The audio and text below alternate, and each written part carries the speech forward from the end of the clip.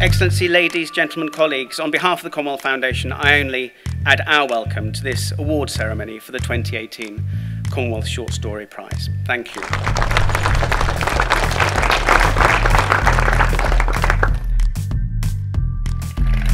Regional winners of this year's Commonwealth Short Story Prize. Efwa Traore from Nigeria, Sagnik Datta from India, Linda Clark from the United Kingdom, Kevin Jared Hussain from Trinidad and Tobago, and Jenny Bennett Trianatoa from Samoa.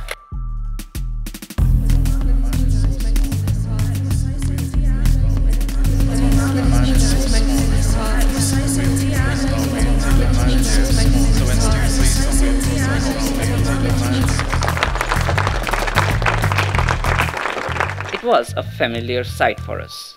Usha sitting on a high branch 15 feet from the ground, legs dangling, spitting out lychee seeds. She was also an expert swimmer and could hold her breath underwater for more than 2 minutes. But now that she was pregnant, certain things were no longer allowed. She could no longer climb trees, nor fill herself with papayas and lychees and wild berries. And Gilly's mum bared her teeth in response.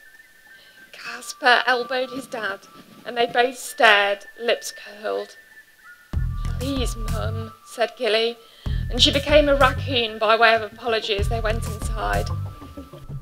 She poised herself as if bracing for a massive blow, and he glided a pace backward. Suddenly, he regretted coming up to this woman. This thing like that gonna be the enemy, fellas, Stu say, lighting a cigarette. "So what you do after?" Man who cut in. "What you think? Turn around and bust out of there one time. I come straight home and vow never to covet another woman ever again." But respect your father. I don't agree with Pastor Justice. In fact, I vex a lot with Pastor Justice because he says such thing without knowing a father like my own. He made his way to the window with the metal bars on it that his father had put there after that night. The night of his 18th birthday. The night he had snuck out of the house through the window and returned early the next morning with a shark tattooed on his left shoulder. The fact that this competition is unique and wonderful and inclusive and has enormous reach, and there is not another competition like it, I don't think. My great pleasure to announce the winner of the 2018 Commonwealth Short Story Prize, Kevin Jared Hussain, for his story Passage.